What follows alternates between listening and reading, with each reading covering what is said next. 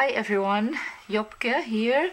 I'm going to try and make an art journal page on this piece of watercolor paper.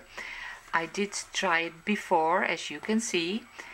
Didn't work for me back then. It was quite a while ago. I had some image glued on and I used some modeling paste, I think, maybe some tape. And so I decided to cover it up with black gesso, and that was the Dina Wakley black gesso I used for this. So today I'm going to try and make a nice page.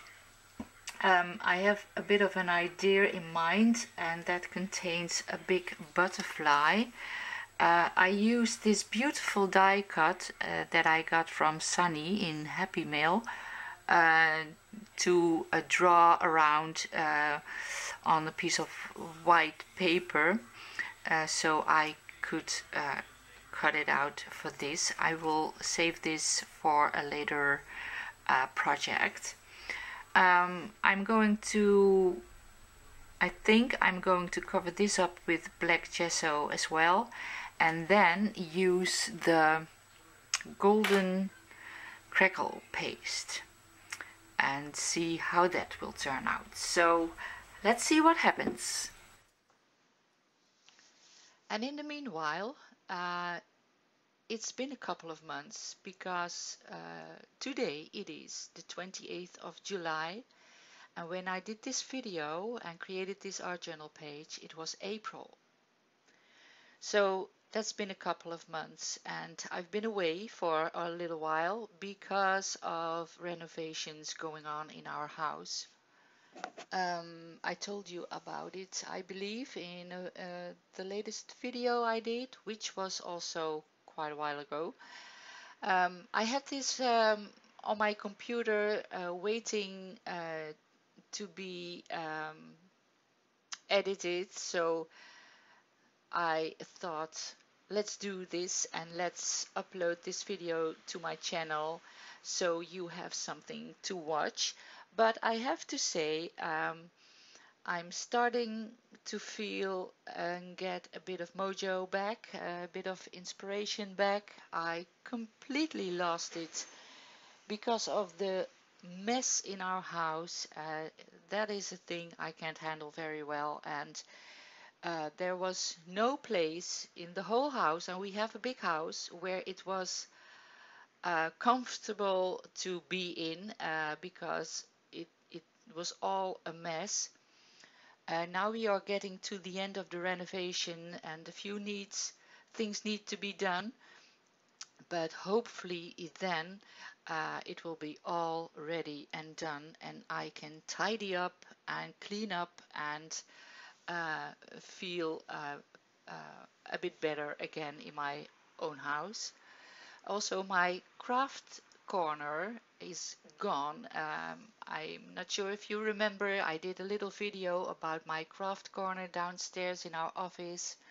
Well, that is no longer due to the renovation, but also because it was too small. My stash was getting bigger and bigger, and I had no room to storage it.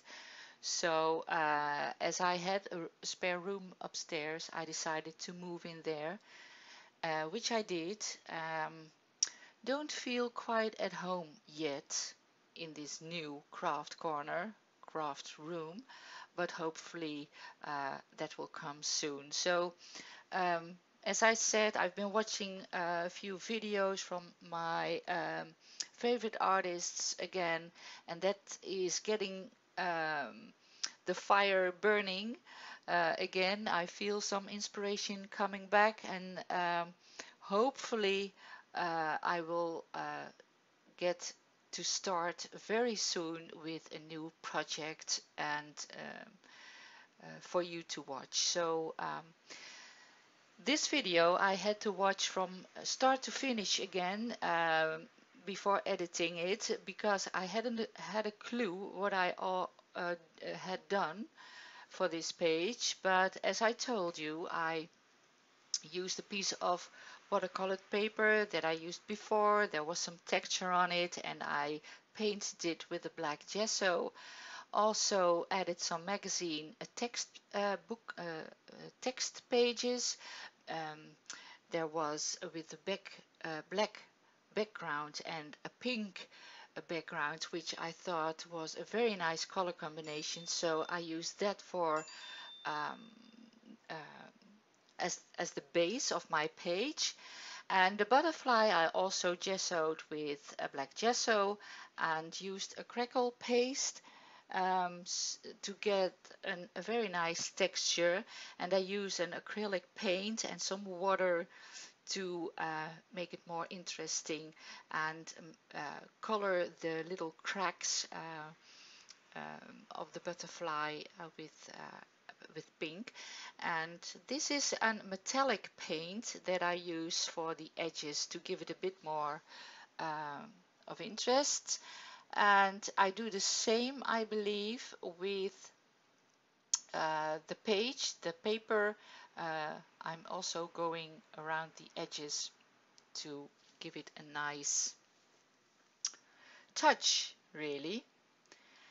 And then this is a very thin wire I use for the butterfly, for the the, the tentacles. I'm not sure how you call it, but I shape them with the little scissors and I stick them down on the back of the butterfly with a small piece of tape. And then what is the next step? Using my Neo colors for some splatters. This is a technique I picked up from Mike Deacon. It's a great technique because you really can control where you want the splatters. You pick up a crayon and with a wet brush you just flick it, and that you can go around your page there where you want the splatters, and it really is controllable, and I love this technique, really use it a lot. So now I am sticking down my butterfly, and because I wanted to give the wings a bit of height, I use a thick double-sided tape, and in the middle I use the golden gel medium because that is just a great glue to use for heavier stuff. And I wanted the middle of the butterfly, the body of the butterfly, I wanted to stick on the page, and only the wings uh, give a bit more height. So pushing it down, and that is stuck.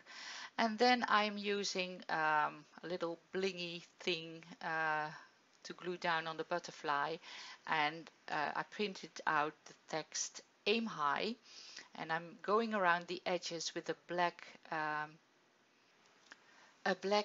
Faber-Castell artist pen, and I'm gluing it down with Mod Podge, which I also keep in a little bottle with a fine tip, so that makes it easier to use for smaller objects to glue down. And then the battle of the white pens begins, because I wanted to add the date and my signature with a white pen, and I have them in different brands like Posca and the Signo, and they never work for me. So I tried it a few times and it just didn't work, and I ended up stamping down the date and using a black fine liner pen on the pink part of my page. So I hope you've enjoyed watching this video, guys, and I hope to be back very soon with brand new projects. So stay tuned. Bye bye.